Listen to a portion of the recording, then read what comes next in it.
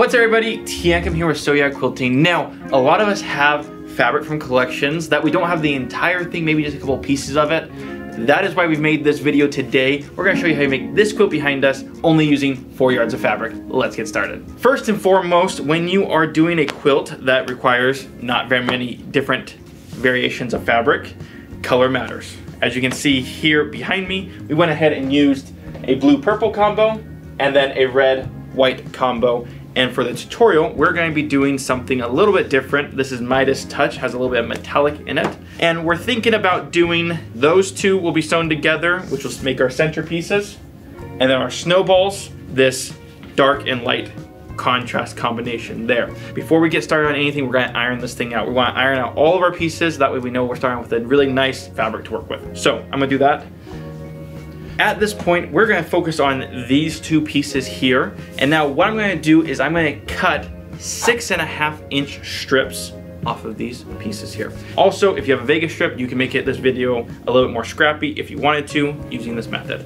I'm going to just zip.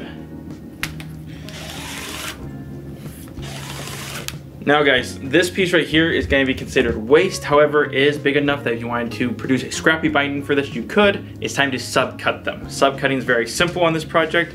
We are going to cut them down to 6.5-inch rectangles. Just like so. And I'm going to continue this process. Last but not least, and guys, if you do it correctly, that is the waste of your strip. Almost nothing. That right there is my stack of blues. Now, not to bore you guys, I'm gonna do this whole thing in green next.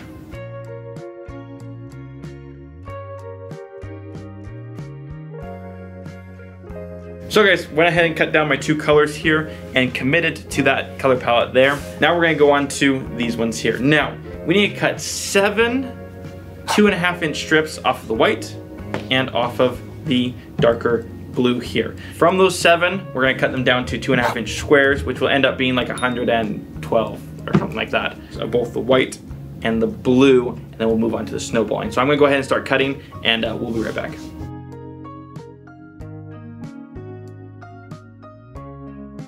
Now guys, the rest of this piece here, which is about half a yard, maybe a little bit less, we're going to set aside because that will eventually become the sashing if you choose to sash. And we're going to make these into 2.5-inch squares. One stack of 2.5-inch squares. I chopped this up into 2.5-inch squares, and I'm going to rinse and repeat for the white. And again guys, this piece will be used for our sashing or our borders if you choose to do that.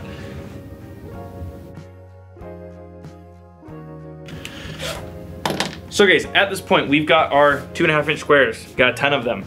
We've got our 3.5 by 6.5-inch rectangles. Now it's time to start snowballing these. Now, something that's always important in quilting is placement of your blocks. If you look back at this, all the blue ones are exactly the same, all the purple ones are exactly the same, and they have an orientation. That way we can achieve this look on our quilt. So, to make sure we're going to achieve that perfectly, first I need to draw a diagonal line from this top left corner to the bottom right corner on all of my white ones and all my blue ones. And so I'm going to go ahead and do that right now, and then we'll start placing our snowballs to make sure they're perfect.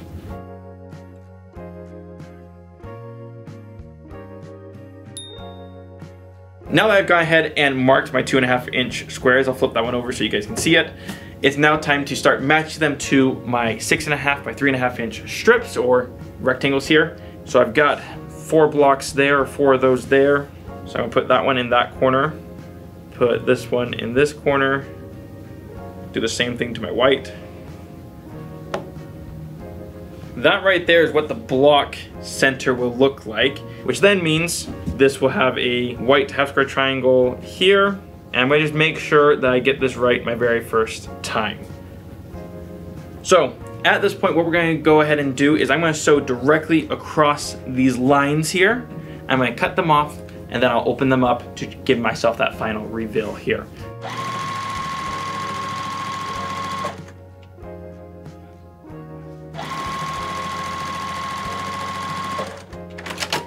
Got my first one sewn. Gonna go ahead and do all 4 of them.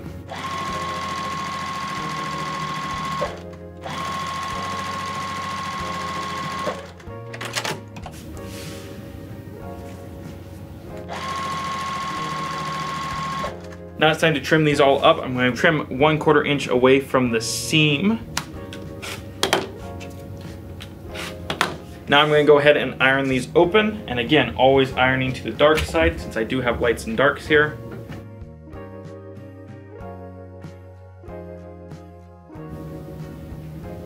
So guys, at this point I'm going to sew this piece to this piece, this piece to this piece, which will give us actually the finished block that we're looking for.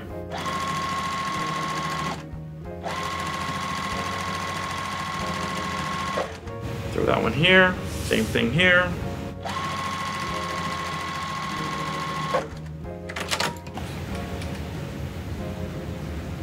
And now guys, at this point, before we go ahead and finish up our quilt block here, you still have options with the center pieces here. You can rearrange them however you like. Additionally, you can also swap these, and so that the color's on color if you wanted to, or like we have it on our pattern, you can also swap them so that they're alternating. Whatever you like to do, that's up to you on your guys' end. I'm gonna go ahead and finish up sewing this beautiful quilt block.